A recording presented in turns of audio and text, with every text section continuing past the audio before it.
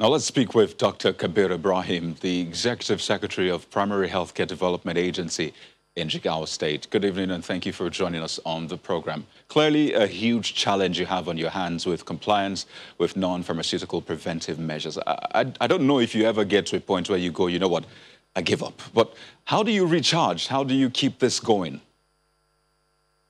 Okay, thank you very much for coming in. We've been working really very relentlessly for the last 1 year or so since since the advent of this pandemic, and so much has been put into use. For instance, we activated all the 8 pillars for combating COVID in Jigawa State. His Excellency has directed that we observe very closely all the laid down rules and regulations related to, infection control prevention. Among other things, we have also procured thousands of masks, face masks for people to make use of. We have also provided MDAs, schools, and other public places with large numbers of, sanitizers. We have also, instituted a committee that usually goes around to make sure that people comply with these guidelines. But what's probably even more important is that we've been part of those states that have taken vaccination against COVID very seriously. People who are following the track of the records put for the current vaccination program for COVID, you could have seen that Jigawa was actually the first state to have the coverage that was actually allocated by the national program.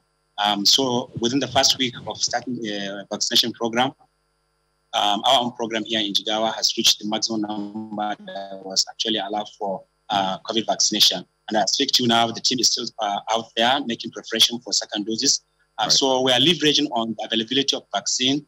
We are also emphasizing on the use of the conventional protective measures, infection control and prevention, providing sustained community mobilization and other protocols that are necessary to make this process to get to completion very reasonable.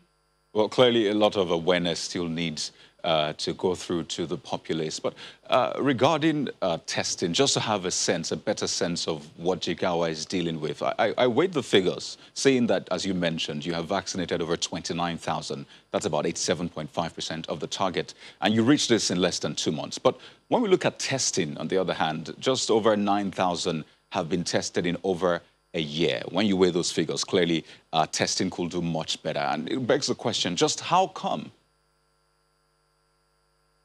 Well, actually, for testing, we are trying to ramp up what we've been doing initially. We've had a huge issue initially, mobilizing people to come for testing because of fear of lockdown, because of fear of getting to isolation centers.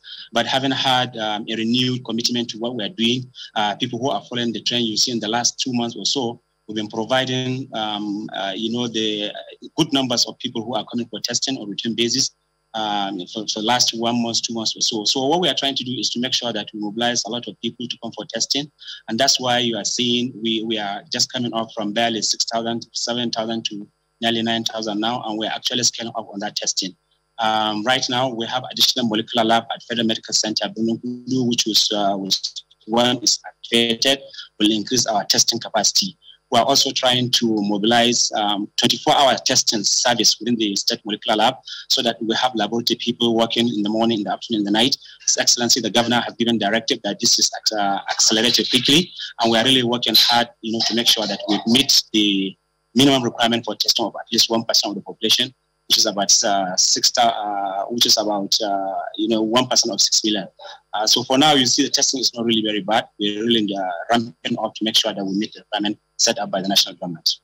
Well, Dr. Kabir Ibrahim, the Executive Secretary of PHCDA in Jigawa State, thank you so much for your time on the program. Thank you, sir. It's my pleasure.